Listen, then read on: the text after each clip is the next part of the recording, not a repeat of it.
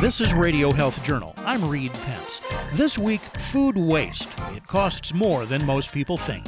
We all too often see people looking at the date and throwing out food unnecessarily.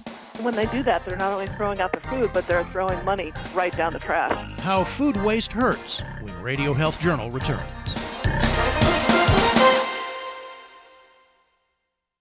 I'm Nancy Benson, host of Radio Health Journal.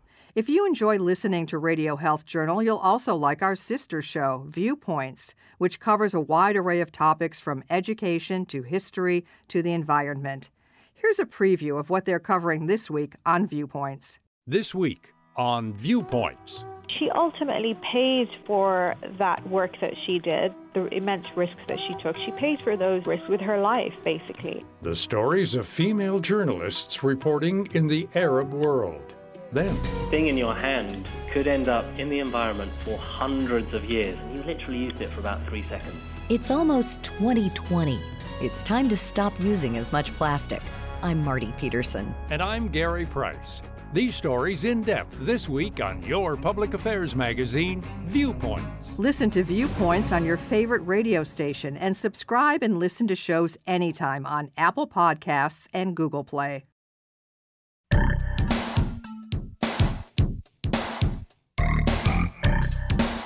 If you're expecting a dozen people for your upcoming Labor Day cookout, you'll buy plenty of food to be sure you don't run out. But if the weather's bad, maybe only 8 or 9 people show up. And then how on earth can you eat that much leftover potato salad? Sooner or later it spoils and gets thrown out. The sad story of a lot of food. NRDC estimates that up to 40% of the food supply in the United States goes to waste every year. It's a huge number that has all sorts of economic and social and environmental consequences. That's Joanne Birkenkamp, senior advocate for the Natural Resources Defense Council. The economic impact of that food that's going to waste is about $218 billion. So it's a very large number that affects farms and restaurants and food service companies and grocery stores and particularly consumers. And it has a lot of environmental consequences as well. Because when we waste food, we not only waste the food itself, but all of the environmental resources, the energy, the water, the pesticides, and so forth, packaging that were taken to produce that food. NRDC has exhaustively evaluated U.S. food output and what we import.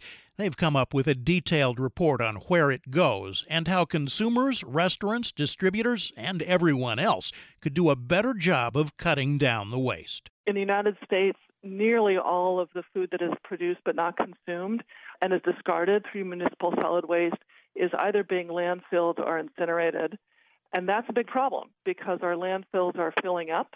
And once material like food is put into a landfill, it generates and releases methane, which is a very powerful greenhouse gas. Overflowing landfills have long been a problem for big cities, and one that people seem to connect with readily. But Birkenkamp says the methane part of the environmental impact is getting recognition now as well. The greenhouse gas emissions associated with food waste just in the United States are equivalent to the emissions of 37 million passenger vehicles each year. If food waste globally were a country, it would be the third largest emitter of greenhouse gas emissions after China and the United States. And that's just the food that we waste. It's not all of agricultural production. It's just the food that is produced and goes uneaten. So food waste is an enormous issue from a climate change perspective. It's also a major user of things like water. About 20% of the water that's used for agriculture in the United States is used to grow food that we don't eat. Similarly, there are a lot of pesticides, fertilizers, other agricultural inputs that are utilized and essentially go to waste because the food itself is going to waste. There are a lot of ways that food is wasted and a lot of places where it happens, but the number one source may not be what you think. And I often hear people suggest that maybe grocery stores are the problem, but the truth of it is, in the United States, it's been estimated that about 43% of all the waste that occurs actually occurs in our homes. It's really about consumers, us as individuals and as families, throwing out food that we purchase. And so you see a lot of reasons for that. Often we go to the grocery store and we don't have a list. Maybe we're hungry, maybe we're engaging in impulse purchases, Very large tax sizes can encourage people to purchase more than they actually need. We may not be thinking about how much cooking we're actually going to do. We get to the grocery store and we tend to be aspirational shoppers. We want to make sure we get everything we need. We want variety. We want to buy healthy options. But when we get home, sometimes we end up going out for dinner instead of cooking. We just don't have the time that we anticipated. So often we're purchasing more than we can use. Berkenkamp says many of us are also confused about how we need to store foods to maximize their shelf life. Things may end up on the counter that belong in the refrigerator. We often keep things in the fridge too long and don't eat them, but could have put them in our freezer so that they're there and ready for us when we need it. Dairy is another one. That's an area where consumers can be helpful in the sense that if you put your milk bottle on the door of your refrigerator, every time you open the door, it's letting in a little bit of hot air, and that can reduce the shelf life of your milk. If you take the milk out and put it on your dinner table and it's out at room temperature for an hour, for instance, several days in a row, that's going to reduce the shelf life. Storing milk deep inside the fridge rather than in the door is a simple way for almost all of us to cut food waste. But Berkenkamp says dairy isn't the kind of food that we waste most. At home and society-wide, fruits and vegetables tend to be the thing that are wasted the most. And clearly they're perishable. It's important to know how to store them correctly to maximize their shelf life. And that's an area where consumers can really be helpful. Purchasing what they need, storing it correctly, using it promptly, and then freezing it if they're not able to use it as soon as they expected.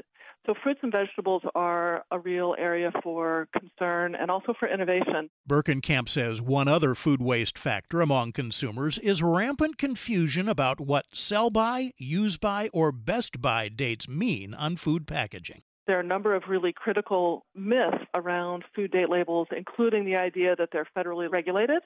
In fact, other than infant formula, food date labels are not federally regulated. They're determined by the companies that produce the food. Secondly, another important myth is that people often assume that the food date label is an indicator of safety and that after the date on the food, it's unsafe and should be thrown out. And in fact, in most cases, that's not the truth. Most of the time, food vendors will put food date labels on their products as an indicator of freshness. And when the food is at its peak freshness, it's not an indication of safety.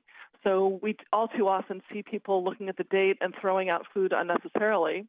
When they do that, they're not only throwing out the food, but they're throwing money right down the trash when they don't need to. On top of the roughly 40% of food waste that's generated in the home, Berkenkamp says another 30% comes from food service operations. So that would include places like restaurants or college cafeterias or hotels or catered events.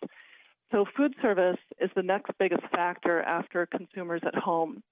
So when we look at the losses in a food service environment, it's very important that businesses think about how to donate surplus food that they may have in their kitchens, food that has not been served to people but was prepared. For instance, if they're preparing too much or the weather is bad and not as many people come to their restaurant as expected, they may have extras. So when they have appropriate surpluses, it's really important that businesses donate that food to people in need. In the United States, there are now about 40 million people who are considered food insecure and who may not know where their next meal is going to come from. So it's very important in those situations that businesses and universities and hotels and hospitals make sure that those surplus foods reach people in need. We're doing a lot better at that, getting food to the food insecure, but not that much of it yet is coming from food service operations. There are about 4 billion meals being donated by various types of businesses each year, and that's an impressive number. Most of it is coming from either food manufacturers or grocery stores. That effort started way back in the 1970s, and it's quite well developed. There are food banks all over the country that are part of that process, as well as a growing body of smaller organizations who help connect surplus foods with people right locally in their community. But there's room for expansion. NRDC has done a lot of work modeling the potential to expand food donation. And what we've found is in places like Denver, Colorado, or Nashville, Tennessee, those communities could meet up to 50% more of their meal gap if they optimize food donation. So what holds up some businesses from doing more? Why are they slow to divert potentially wasted food to organizations that feed the hungry? Businesses often are unaware that they are protected under federal law from liability associated with donated food. The United States is very fortunate to have federal law that's been on the books since 1996 that gives very comprehensive liability protection to food donors. And that's important to them. They want to make sure that food is donated, that the people who receive it have a good experience, and that the organizations in the middle of that chain are handling it safely. So we need to do more to make sure that businesses understand the liability protections that are already in place. We also need to do more to communicate about the tax breaks that are incentives for businesses to donate. One example of the groups bridging food producers with nonprofits feeding the hungry is Food Forward in Los Angeles. We are a produce recovery agency, so we take fruits and vegetables that would have otherwise gone to waste and redistribute them through a network of receiving agencies that we work with here in Southern California. That's Michelle Chase, Agency Relations Field Coordinator for Food Forward. Our founding program is our Backyard Harvest Program. Our founder, Rick Nemias, was just identified that there was this huge amount of residential property produce that no one was necessarily recovering to the best of its ability. You know, homeowners have trees and they might pick a couple of oranges from time to time, but meanwhile, there's hundreds of pounds of fruit on those trees that might not be getting harvested. So he decided to get a local crew together in his neighborhood and harvest some produce. I think they collected 800 pounds on their first harvest. And that has now grown into his company and only one arm of our programming. Food Forward now also works with institutional orchards as well as those in backyards. At farmers markets, they recover unsold produce at the end of the day. And now they're collecting unsold produce from wholesalers as well. And it totals more than 100,000 pounds of produce per day that otherwise would have probably gone to a landfill. Food recovery groups are also finding that city governments are interested in helping out, and Birkenkamp says they're in a good place to do it. Cities are often in charge of municipal solid waste management. They're managing the trucks, we're paying for the trucks, and they're managing the contracts for haulers to pick up food waste in their community. They're often looking at their landfills and realizing that they don't have an infinite amount of space. They need to be making sure that all sorts of materials are being recycled or reused rather than going to landfill. And cities are also concerned about food insecurity in their communities. There's not a city in the United States that doesn't have people who are in need of additional food assistance.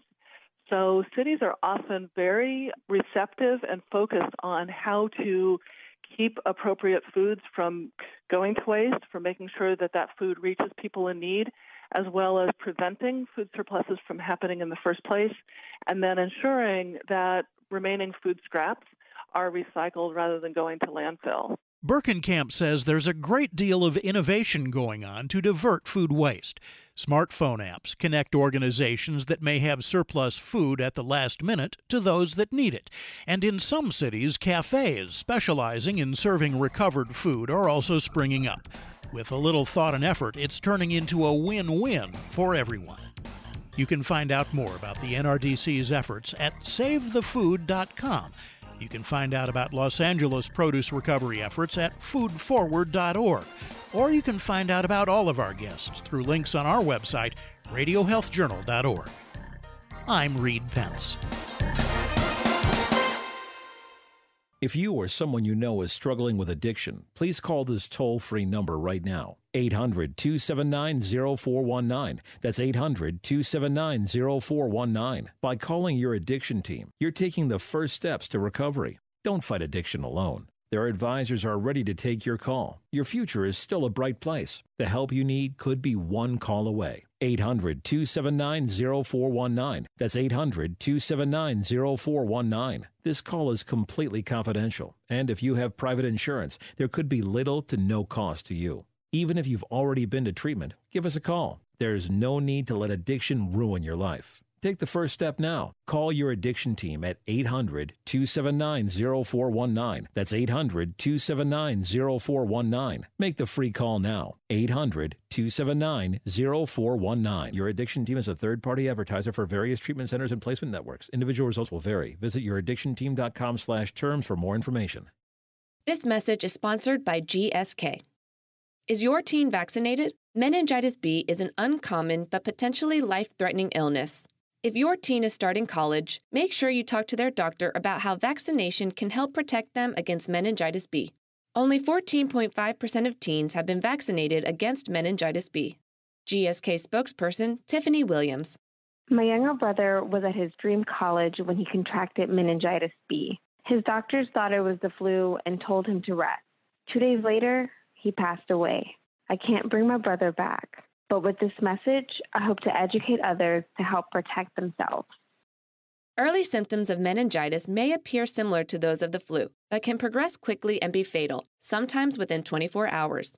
1 in 10 people infected with meningitis will die. 1 in 5 survivors will suffer long-term consequences, such as loss of limbs. GSK Vaccine's U.S. Vice President, Director of Scientific Affairs and Public Health, Dr. Len Friedland. Adolescents have higher rates of meningitis due to close contact with each other, sharing drinks or utensils, kissing, or coughing. Talk to their doctor about the 2 different types of meningitis vaccines needed to help protect them against the 5 vaccine-preventable groups of meningitis. Vaccination may not protect all recipients. Learn more at meningitisb.com. Again, that's meningitis B, meningitisb.com. Trying to sell your old car? Instead, donate your vehicle to Heritage for the Blind. Pickup is free and your donation is tax-deductible. Just call 1-800-835-1478. Heritage for the Blind accepts cars, vans, trucks, and boats, whether they run or not. Donate your vehicle and you'll receive a free 3-day vacation voucher to over 50 locations. Call 1-800-835-1478. That's 1-800-835-1478. Thank you for listening to Radio Health Journal, a production of MediaTrax Communications. If you enjoyed this broadcast, please support our show by subscribing, sharing it with a friend, and leaving a review on Apple Podcasts. You can find more Radio Health Journal stories about health, science, and technology on Apple Podcasts, Google Play, Spotify, and RadioHealthJournal.net. Also, follow us on Instagram and Twitter at Radio Health Journal. Coming up next week on Radio Health Journal. Why did Julian pass away? That's the number one question I have, right? Because we don't have an answer yet. More than 400 children are mysteriously dying every year, and we don't know why. Then tonsil stones, a little problem that causes a big stink. I just operated on a 46-year-old for tonsil stones, so they can come at any time. All that and more coming up next week on Radio Health Journal.